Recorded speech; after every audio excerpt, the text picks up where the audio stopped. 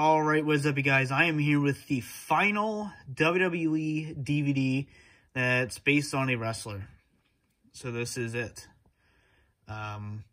Let's make the best of this, and it's a good one to end on. So what we have here is Finn Bálor for Everyone. This is a 2-disc set. And, you know, I'm glad we got this. I really am. So you have really cool artwork. You have the demon, and then you have Bálor himself.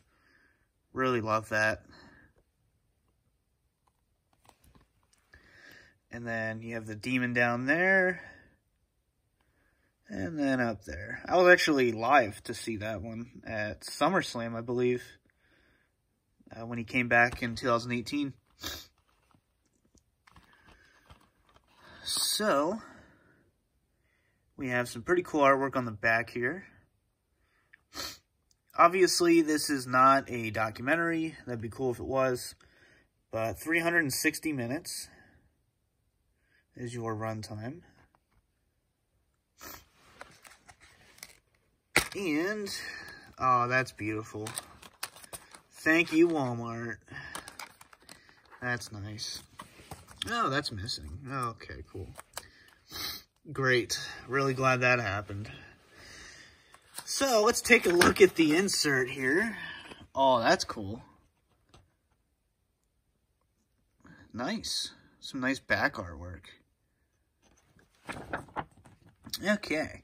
So, disc 1, we have Finn Bálor versus Hideo Itami. We have versus Adrian Neville. Versus Kevin Owens at the Beast in the East for the NXT title.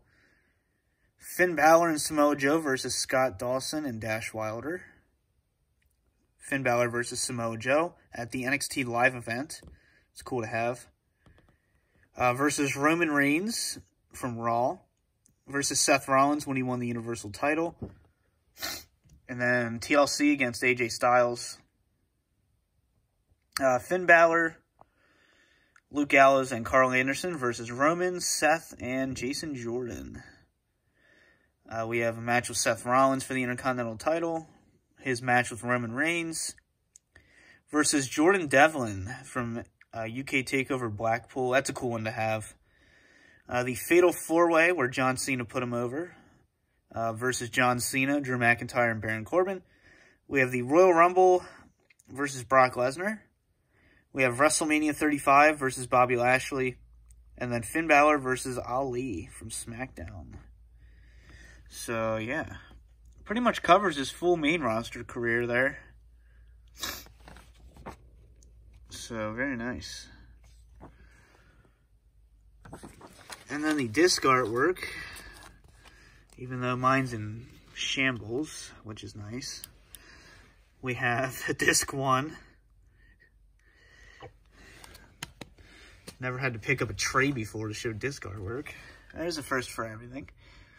And then we have disc 2, which is red. So yeah, I can just replace the case. It's really no big deal.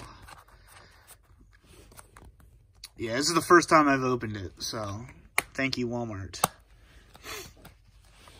But yeah, this is a cool DVD to have for the last of the wrestler-based DVD. So, like I said, the end of an era. But hope you guys enjoyed this one. For now, this has been the DVD Freak. Peace out.